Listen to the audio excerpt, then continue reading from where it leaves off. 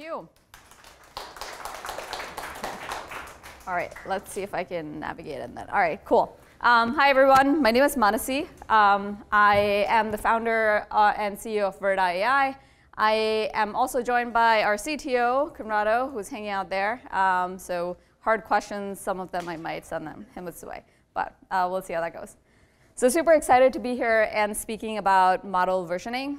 This is a topic that I worked on for my PhD and have been building systems in this area for about 5 years. So would like to share how our understanding of model versioning has evolved and share some thoughts around why you should be doing model versioning. I heard some conversations before that, well, why do you care about having more than 2 versions of a model? And hopefully this will illustrate why that might be a good idea. And we'll keep this pretty interactive. It's a small group, so feel free to ask questions as we go along. Cool. A bit about us. We are a small company based in Palo Alto. Whoever came up from South Bay like us, kudos to us all for surviving that particular commute. So we're based in Palo Alto, like I said, and my background is that I got my PhD from the CSAIL group. I used to work in databases, so large-scale data systems is what I've worked on throughout grad school. Created this open source system called ModelDB. It's a database for models, and that was really motivated by the kinds of workloads we were seeing out there, which is people were building a lot of models, they were not really keeping track of them, and these models were being used to make pretty key decisions across the enterprise. So that was the motivation for ModelDB. We got a bunch of open source adoption. It also ended up inspiring other open source and proprietary tools in the space, so it was very cool to watch. And I was privileged to also do applied ML at a bunch of the large companies. In particular, I worked on the feed ranking for Twitter. So hopefully your news feed is a little bit better because of the work that my team did. So as I mentioned, Conrado is the CTO at Verta. He and I worked together at Twitter. He was the tech lead on the Twitter ML platform called Cortex. There are a bunch of really cool blog posts out there if you're interested, and most recently on the NVIDIA self-driving car platform. So we bring kind of an interesting mix of cutting-edge research along with production chops. And what we do is we have built a platform building off of ModelDB to do versioning, deployment, debugging, which I think is really cool and important for ML models, and then monitoring. Today I'll just be talking about versioning because in our view that is where it all starts. And hopefully I'll convince you guys to do versioning if you don't already. Cool. So why must I version models? Well, machine learning in practice is messy. How many people here build ML models? OK, wonderful. This should look very familiar. Until your model is accepted or you're tired and just want to go home, you're going to do this. You're going to specify a model, train, evaluate, debug, and refine. And my code always starts off looking really pristine. You know, I'm just reading a Spark frame and then applying something to it. Accuracy not so great. Keep going, add a UDF, change the kind of classifier that I'm building, do that some more. Now I have a hyperparameter search. By the time I'm at 50, woo, I have no idea how I got there. And the analogy to kind of software engineering is that in software, you know what the requirements are, you know what the tests are, and then you can keep trying until you get there. In ML, however, the requirements are fuzzy. We don't really know how to test our models quite yet. And it's very empirical, which means it's trial and error. You try a lot of variations, and those variations actually matter because they inform feature exploration. That's how Bayesian optimization for hyperparameter searching and all of that works. So what we did at MIT was that we looked at Kaggle. And we looked at the competitions on Kaggle, the top 10 teams that competed in every competition. And we looked at the number of submissions here. So as you can tell, a lot of those numbers are about 100. So people are building way over 100 models before they can identify one that they want to put into production. And this is only real submissions. Hyperparameter searches are usually not on there. So like multiply that by 10, and that's usually the total number that someone built. So while we're building all of these models, we are not keeping track of them very well. So the state of the art looks as follows. Anyone does that? My final, my best, submitted to NeurIPS, all of that fun stuff. Or this one is from an actual Kaggle kernel. And someone is actually tracking each version of their models by adding a little comment. Now, if you're a software engineer and you do that, you will either quit the job or you shall be asked to quit the job. But for data scientists, we do that all the time. Another thing that happens is it's hard to share these models, as you might imagine. This is some Slack messages a friend shared with me, and it says, does anyone know if so-and-so ever updated her notebook to fix the issue with the dependencies, something like that? Apart from that, we're close to deploying, right? You guys, these will power our self-driving cars, and we need to hold ourselves. We need to do much better here. So we're optimistic that we can build a robust system to do model versioning, and I'll talk about how we did that at ModelDB and now how we're doing that at Verta. OK, so before I move on, just to summarize, if someone asks you why should you care about model versioning, there are 4 key things. One is safety. You want to know what version of your model is deployed. If a model is breaking, you need to roll back. You want to have high speed of delivery. So if you are on Git, then you can use CI/CD systems like Jenkins in order to build and deploy your models. You want insurance. So if you're a team lead, and if someone leaves your team, how do you preserve their knowledge? And we've had to do this multiple times. At a large social media company, we spent about 2 months recreating models just because the person who created them had left the company, and there was no trace of what they did there. And the last one is productivity. If I'm a data scientist, I really want to know what I did before so that I can determine where to go next. So a bit about ModelDB. It's still an open source project. Verta now sort of maintains it. And it became fairly successful, particularly for a research project, was adopted at some of at those companies along with research groups and startups. And we're really kind of carrying the torch forward from there. All right, so that's why. Let's go on to very briefly when must you version models. And we'll make this interactive. When must you version models? Like, at what time? Yeah? Now. Yes, OK.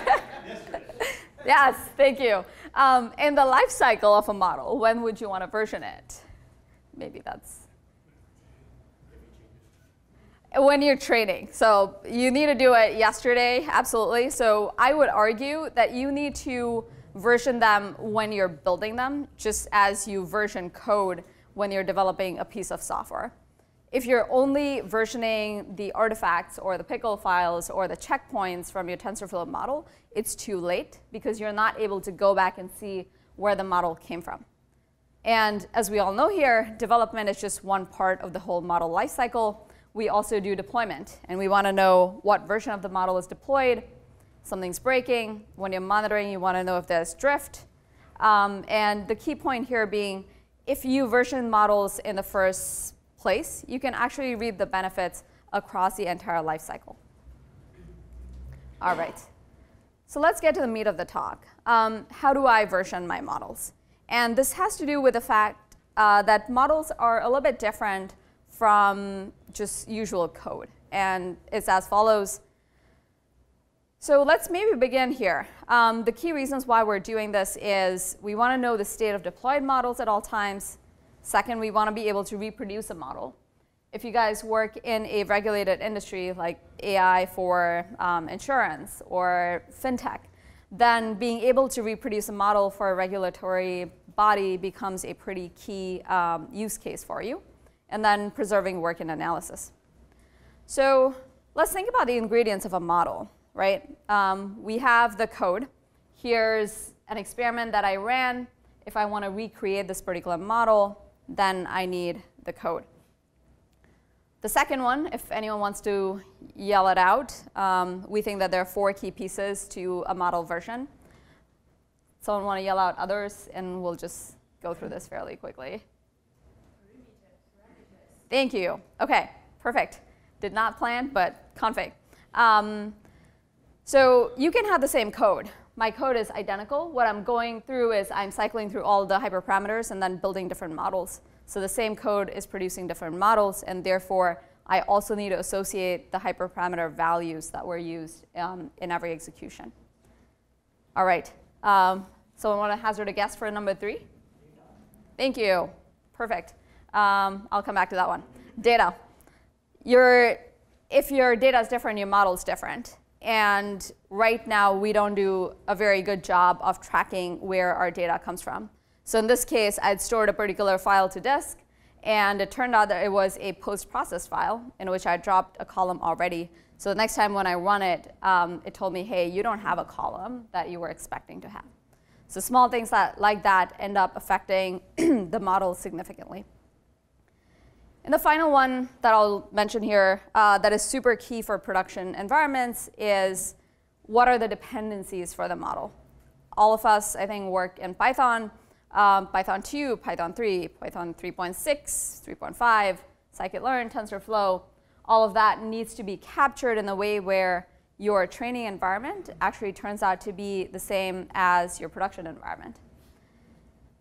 And the reason why we think that we want to separate out the components of a model version into 4 parts as opposed to, hey, let's just build a Docker container and then we'll be done with it.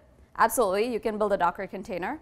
But hopefully, you're going to reuse this data across multiple models, or you want to share the features. In that case, taking a more modular approach to model versioning is a more effective way to go. So there are 2. So we covered code, data, config, and environment.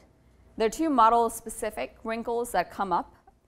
One is what we call model artifacts. These are the pickle files, the checkpoints, and so on. The fact is, model training can take a long time, particularly for deep learning models. And so unlike a Jenkins build, which will take 10 minutes or so, your models are going to take a long time to build. And so you might want to store intermediate states of your model as you go along.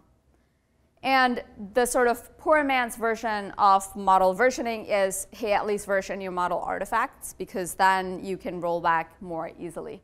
However, if you want the whole sort of robustness associated with model versioning, you want to do the entire thing. And the last ML-specific wrinkle is versioning is fine, except if you think about Git, Git has no concept of what is a hyperparameter and what is just another variable in your code. However, as a data scientist, you care a ton about what your hyperparameters are. You're going to want to analyze them afterwards, graph them, search them, and so on.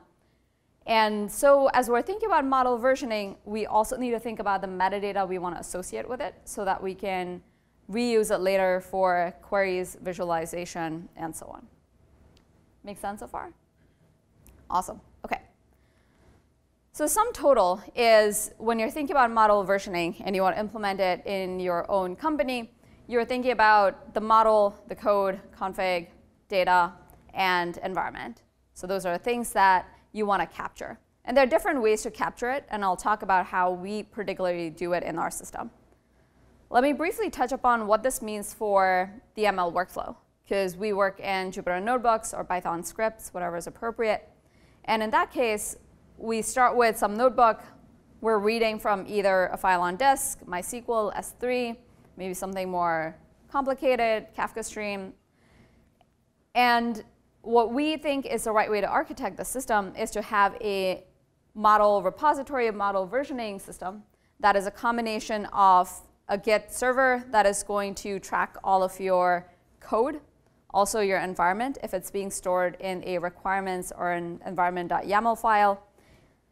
You need a database. So let me start from the numbering, actually. So as you start running your Jupyter Notebook, you want to snapshot the code because you want to be able to go back to that. Next, you're probably going to read the data in from a database. And that's the time when you want to version the data, because that's where you know what the state the database was in. Next, you're going to train the model. And as you're training the model, that's a time when you can start shoving metadata about your model into some sort of database. This can be your hyperparams, but more often it turns out to be tags, like, hey, this particular model is a logistic regression, perhaps, or you have metrics that are created during training time. Finally, when you have the trained model, you want to store it into some sort of artifact or blob store. And you could technically store it into Git, except these files tend to be very large. And that's where a system like S3, Artifactory, whatever is appropriate, just an NFS sort of file system, that thing also suffices. So when we're actually talking about a model versioning system, we're talking about 3 very separate components.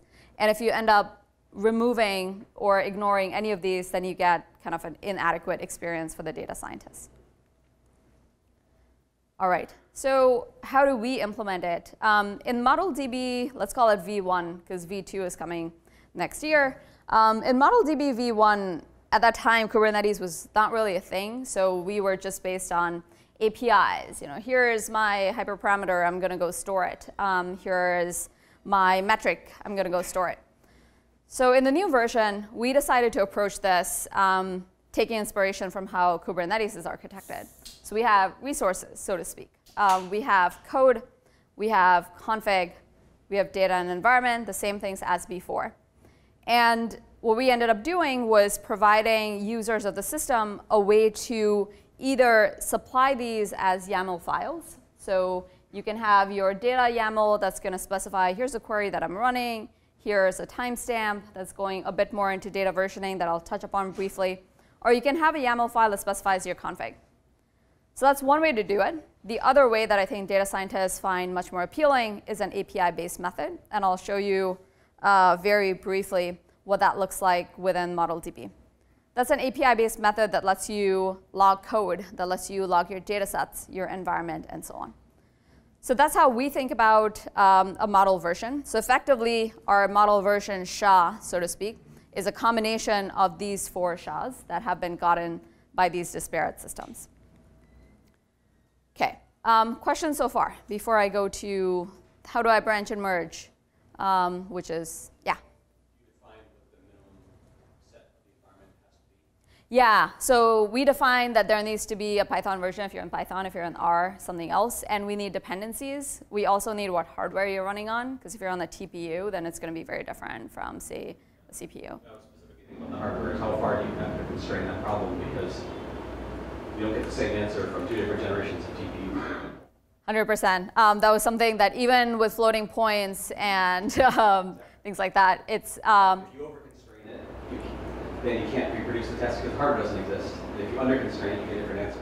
Yep. So all of these are YAML specifications where our minimum bar is we need to know Python and your dependencies and also what hardware, like at the level of CPU, TPU, or GPU. Other than that, we're not as picky, but it might make sense to add more annotations there, 100%. Yeah, at that level, you still won't get the same answer twice. Yeah, and I think that's a result of the stochasticity of how models are built. It's not a deterministic system, so we're going to have to deal with that. Well, it's also precision issues on hardware. Absolutely. You could have everything else the same, the precision issue would give you a different answer. Yeah, and perhaps then adding the precision there too might be a good way to go for those settings. So here, it's a YAML file. Our abstraction at the back end is kind of a key value. If you want to put in more key values, if you're familiar with annotations on Kubernetes, you can add in, hey, precision matters to me. But yeah, so far, we don't work with a lot of folks who are using TPUs, to be honest, and so we haven't run into that as much. Yeah. So I think it's not unique to TPUs. Yeah, I think the challenge that there is a problem of I want to reproduce my model versus I want to know what I came from. Those are 2 separate questions that people are asking. We don't want to constrain so that if you want to know where it came from, you don't care about reproducing, you need less information. Yes. And we don't want to force everybody to have to be on the second bucket. So by providing some baseline, and you can extend as much as you want to add every piece of information, you can have as much knowledge in the future as you want. Yeah, I was just trying to go from the point of view of not everybody knows that there's an issue. So if you don't tell them there's an issue, they're going to necessarily know. That's a fair point. And maybe like imposing sort of a larger set of requirements might be a way to fix that in the future. Or at least expose the fact that they're not going to be able to reproduce it. Yeah. That's fair. Awesome. Thank you. OK, to kind of summarize that, if you, in your environment, make sure that you're tracking what hardware you ran on, what was the precision, things like that, and know that you're going to have little changes in your weights and things that are going to come up because of set issues. Awesome. OK. So the natural question is, hey, you're talking about versioning. How do I branch and merge?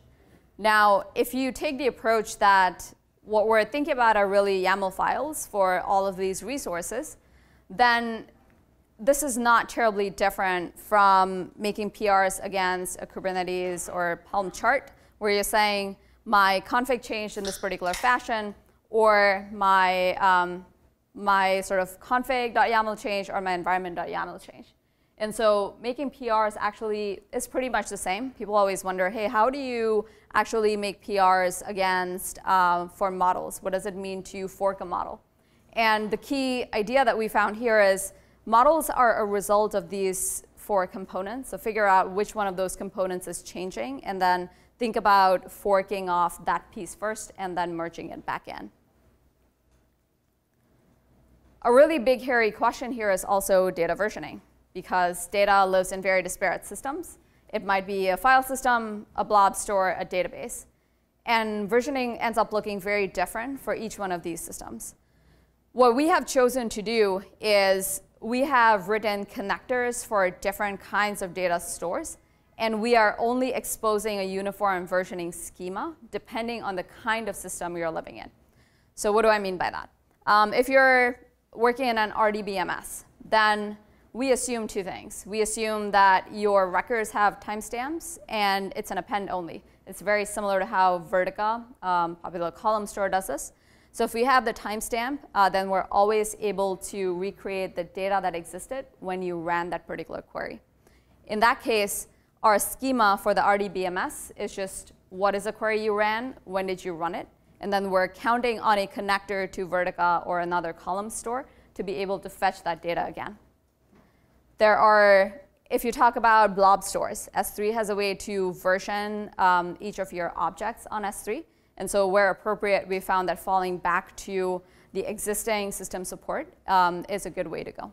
But this is an active area of work for us, for a lot of people here as well, because you can't just go around storing copies of your data. And if you end up having a workload that is a lot of updates as opposed to just appends, then you can quickly run into scalability issues. But happy to talk more offline on this. We are actively figuring out what is the best way to version data in the variety of systems that we work with right now. Awesome.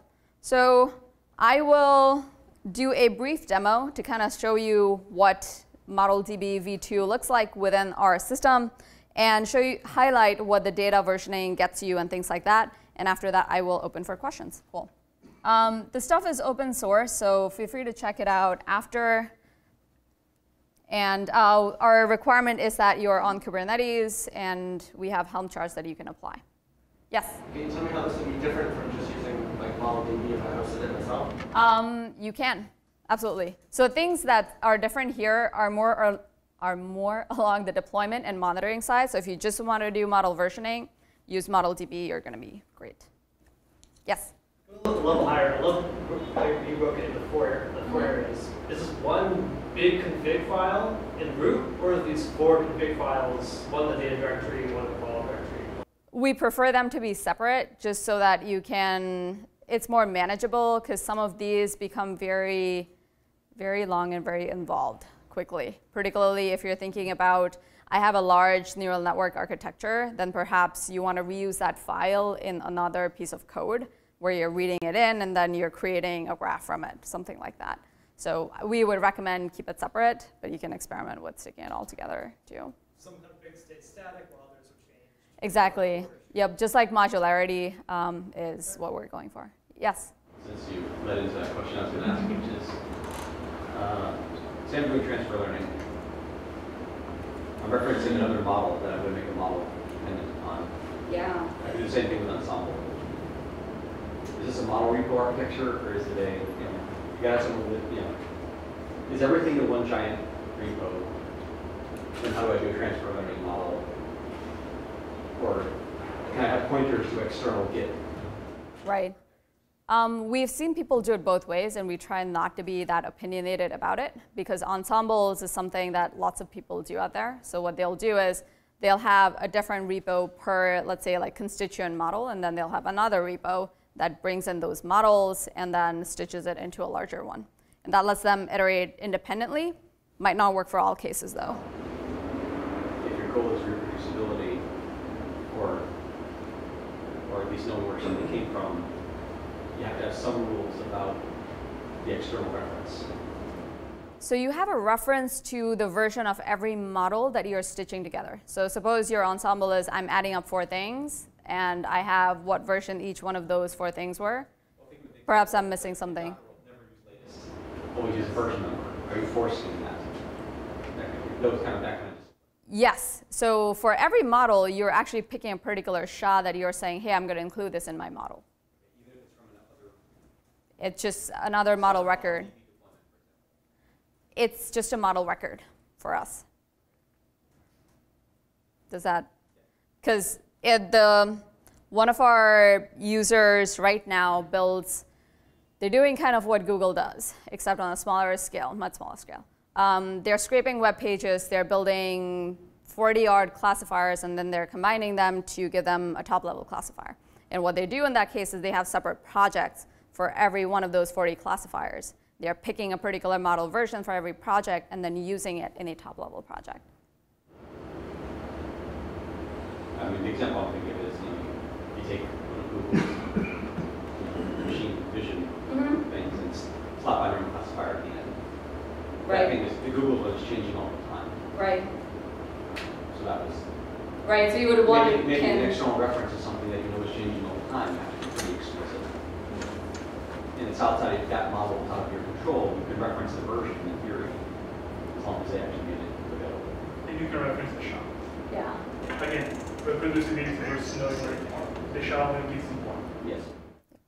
And I would say this is not very different from having dependency pins for your Python libraries.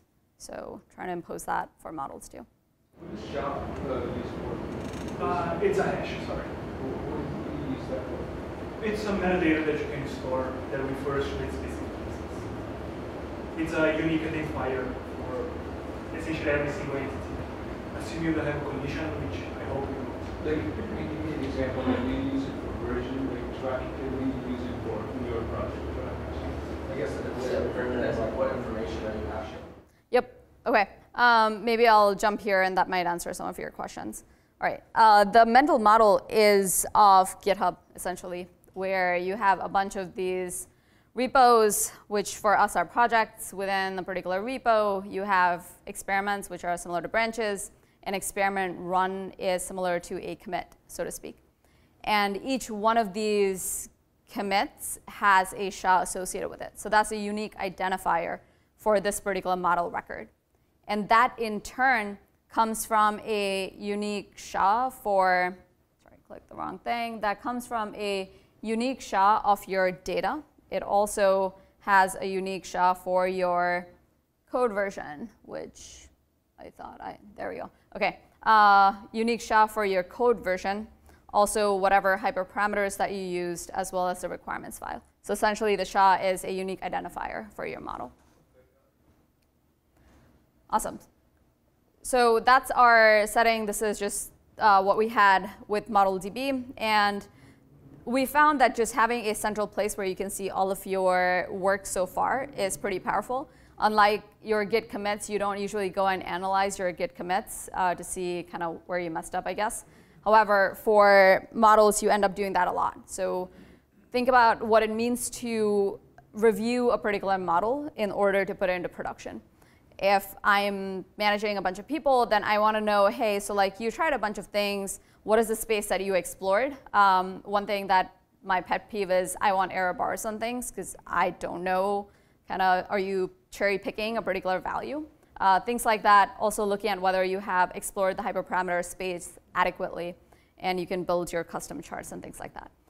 But the key point here being, for commits, you don't care as much about the metadata associated with it, whereas for models, you care about the metadata immensely. And so it's a first-class citizen in our system.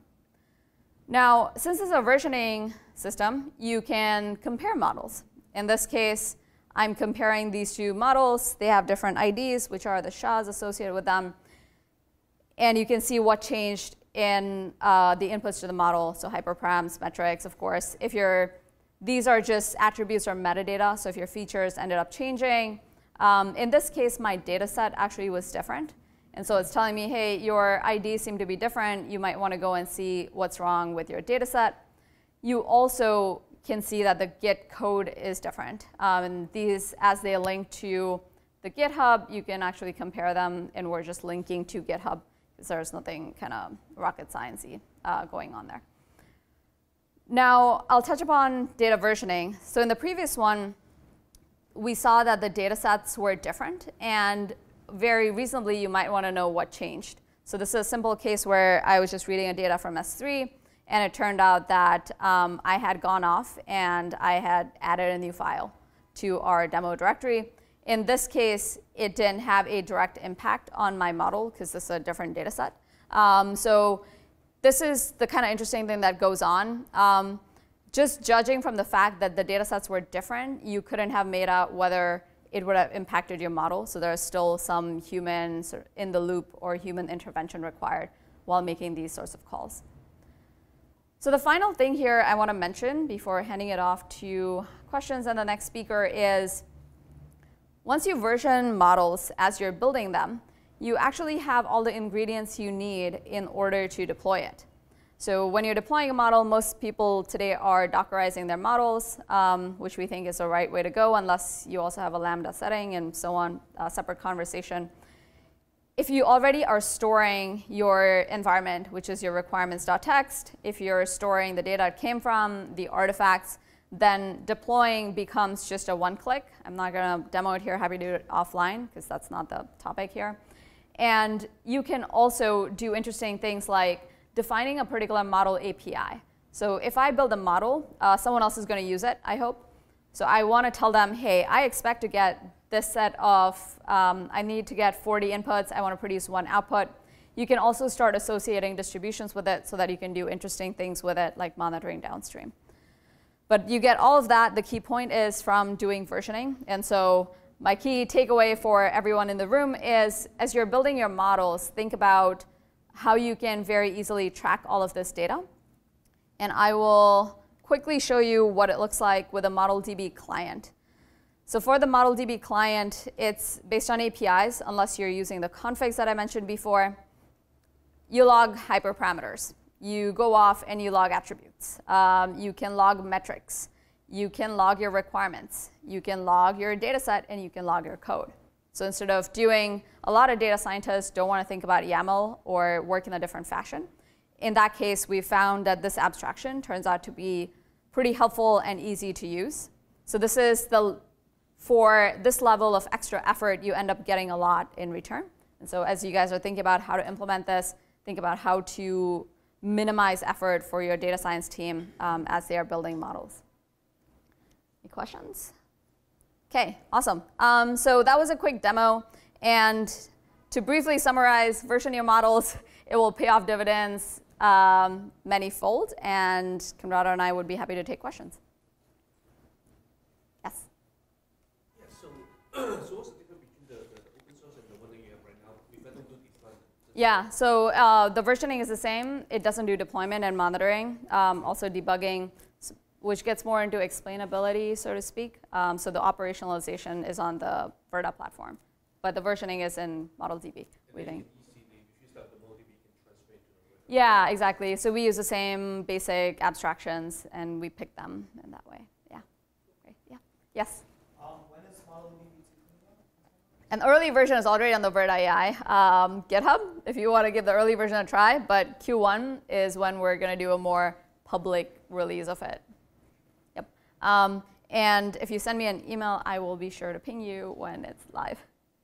Yep. What comes out So if you look at V1, it was a research artifact. Let's not get into all the issues that were going on with V1. But we did get a lot of great people using it. We have rewritten it from the ground up. And so our backend systems are way more robust. It used to be MongoDB. It's now a relational database, which can be plugged in and out. We transition. Yes. We also transitioned from Thrift to gRPC because it was easier. We have introduced data versioning. ModelDB v1 did not have data versioning. And all of this works on Kubernetes now. That's where we run our systems. And so way more robust. And we've scale tested it to millions of models. So like we can stand behind the fact that it's going to work at scale. Awesome. Thanks very much.